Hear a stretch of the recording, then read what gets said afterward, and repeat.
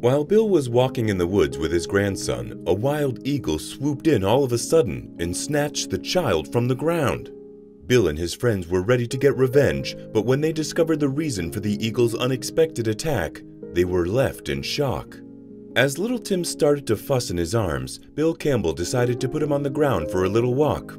His grandson was moving his first steps, and despite being still wobbly on his feet, he seemed to love the feeling of leaves and branches crackling under his tiny shoes.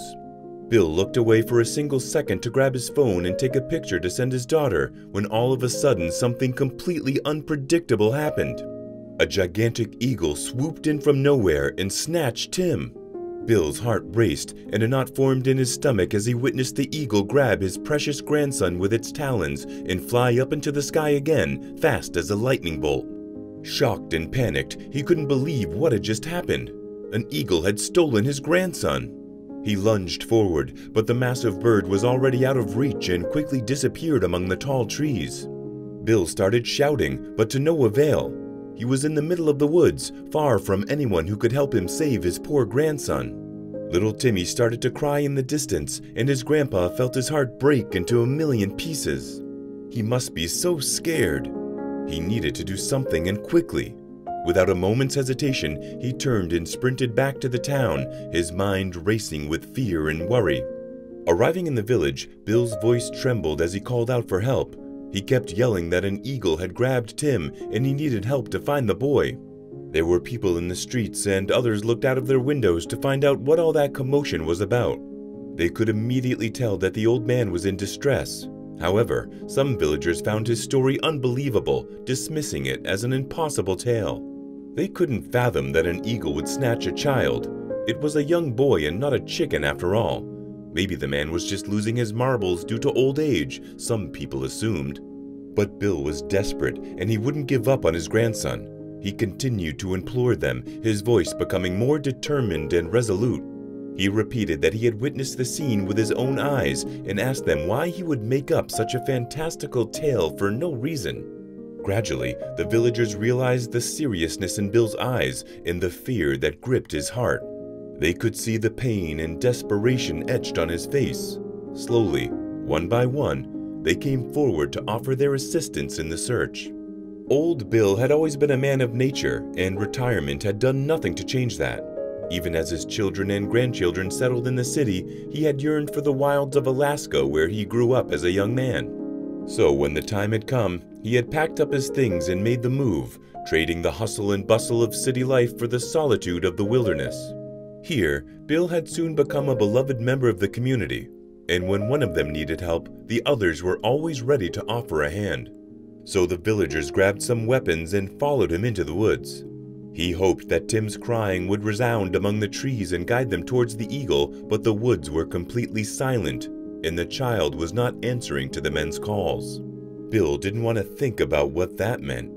He was desperately hoping that his grandson was simply too astounded to cry, or that he'd fallen asleep.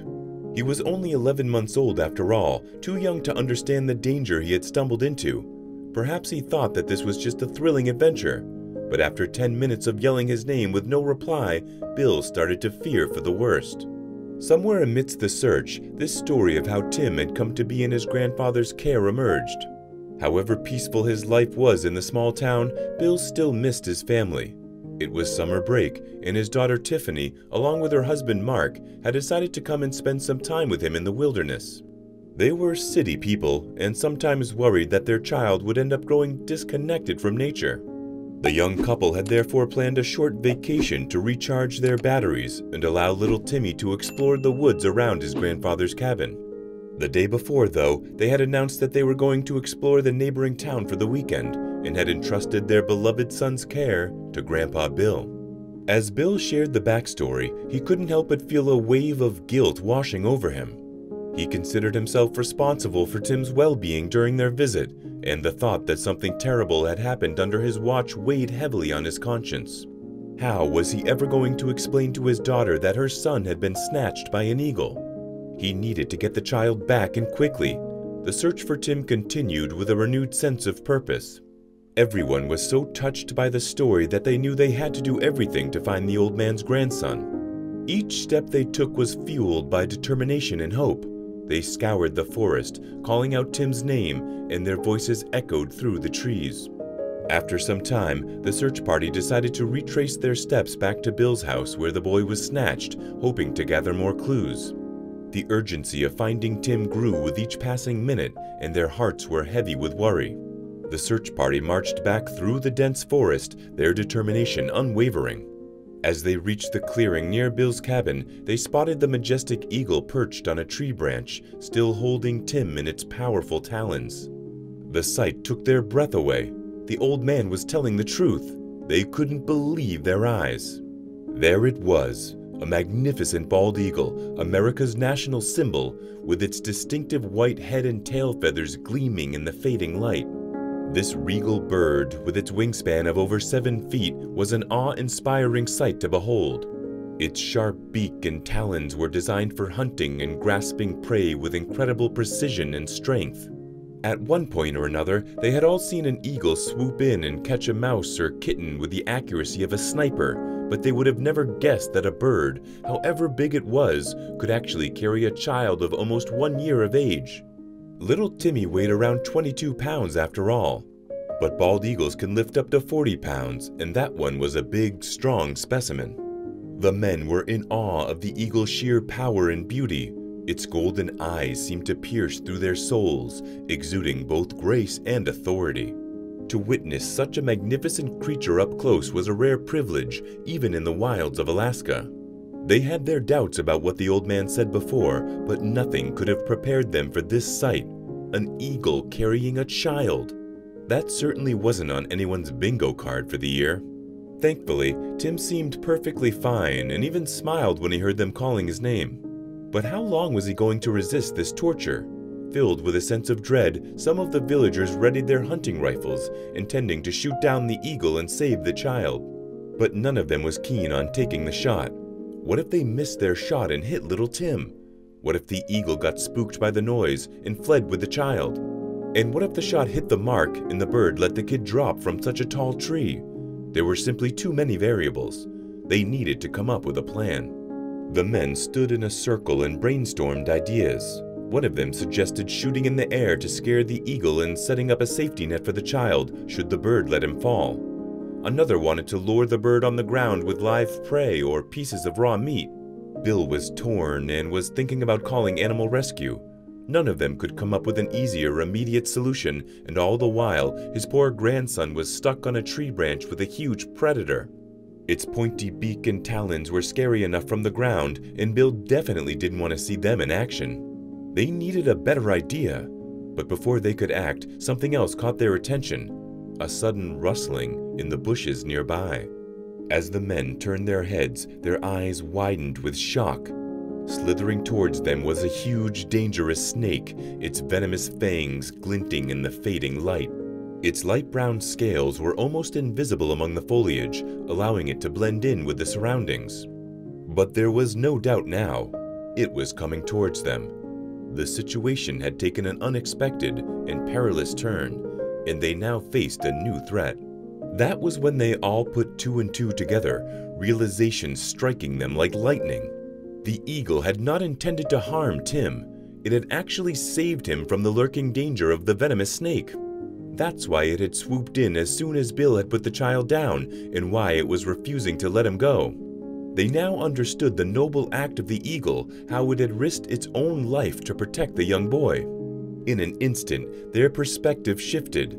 The men lowered their weapons, recognizing the incredible bravery and intelligence of the eagle.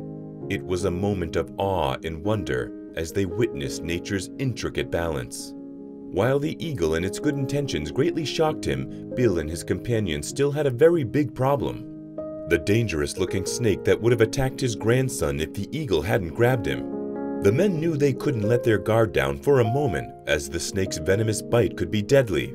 Fear and adrenaline surged through their veins as they pondered their next move. Bill, feeling the weight of responsibility for his grandson's safety, tried to think of a way to handle the situation. He remembered stories he had heard from his elders as a boy about how some snakes could be deterred by creating vibrations on the ground. Desperation and determination took over him as he scanned the area for something to create the necessary vibrations. Spotting a large log nearby, he gestured to the others to help him. Together, they rolled the log into position, intending to use it as a tool to mimic the vibrations of a larger predator. With the log in place, the men began to push and shake it, creating tremors on the forest floor. The snake, sensing the vibrations and perceiving a potential threat, hesitated for a moment, unsure of how to respond. This brief moment of confusion gave the men some respite, but they knew they had to maintain the ruse. Working in unison, they continued to shake the log, making the ground beneath them seem like it was pulsating with danger. The snake, feeling increasingly uneasy, started to slither away from the group. That was when one of the villagers raised his hunting rifle and prepared to kill it. But just as he put his finger on the trigger, the other men quickly stopped him. The shot would scare the eagle. The bird was already looking down with a suspicious glare, trying to understand whether the humans only meant harm to the snake. Another risky move, and it could fly away with poor little Timmy as its prisoner. The snake kept slithering towards the woods, but one of the men managed to strike it just in time. He hit it with a big stick, trying not to make too much noise. One threat was gone, and they all cheered together in a loud voice. As they regrouped, their focus returned to the majestic eagle perched on the tree branch, still holding Tim securely by his diaper. The men marveled at the extraordinary scene before them, filled with awe and reverence for the incredible acts of nature they had witnessed. Even though the threat had been eliminated, there was still a problem. The eagle refused to come down and let Tim go. What angle was the large bird playing at? Why hadn't it released the boy yet? As Bill watched, he realized something even more shocking. This eagle was no stranger at all. They had a very unexpected history together, and remembering it brought tears to the old man's eyes. Years ago, while Bill was wandering through the woods alone, he had stumbled upon a trapped and injured eagle. Its wing had been caught in a poacher's snare, and the magnificent bird was suffering greatly. Filled with empathy and compassion, Bill had approached the distressed bird with caution. He knew that if he didn't act swiftly, the majestic creature might not survive. With steady hands and a calm demeanor, he had carefully freed the eagle from the painful trap. Determined to see that it survived, Bill had taken it back to his home, where he had tended to its injured wing and fed it. For 3 days, the eagle had continued to heal and rest until it had finally been able to move properly. The wound had left a scar, but the wing had recovered completely, and on the 4th day, Bill had released it back into the wilderness. As the bird regained its freedom, it had looked at him with those vibrant, piercing eyes, as if expressing its gratitude for the act of kindness. Little had Bill known that this chance encounter would forge a bond between them, one that would be tested and strengthened in this most extraordinary way. Back in the present moment, as the eagle held Tim securely in its powerful talons, Bill felt a surge of emotion. He would recognize that scar anywhere. This was the same eagle he had helped all those years before. It was as if destiny had brought them together once more, with the eagle returning to repay the kindness that had been shown to it all those years ago. With the snake threat averted, the men stood in awe of the incredible bond between the old man and the eagle. They now understood that this was no ordinary encounter. It was a testament to the power of compassion and the profound connections that could form between humans and the creatures of the wild. With tears of gratitude in his eyes, Bill approached the eagle with a mix of trepidation and awe. He raised his hand gently towards the magnificent bird, not wanting to startle it. The eagle, seemingly recognizing the familiar figure, tilted its head and emitted a soft chirp. In that tender moment, a profound understanding seemed to pass between the two.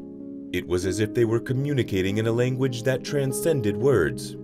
Bill knew that the eagle had returned to repay the kindness shown to it all those years ago. Somehow, this bird had stuck around, watching its one-time helper. Or maybe it had simply come back after all this time to say hello when it stumbled onto the threat to Bill's grandson. Bill would never really know, but he was more than grateful. If not for this eagle with an unbelievable memory and the need to repay kindness, Tim could have been hurt, or worse. As the village men and Bill watched in hushed anticipation, the eagle slowly lowered itself, still clutching Tim securely in its talons. With a gentle, almost reverent touch, Bill placed his hands on Tim's little legs, softly stroking him to reassure the boy.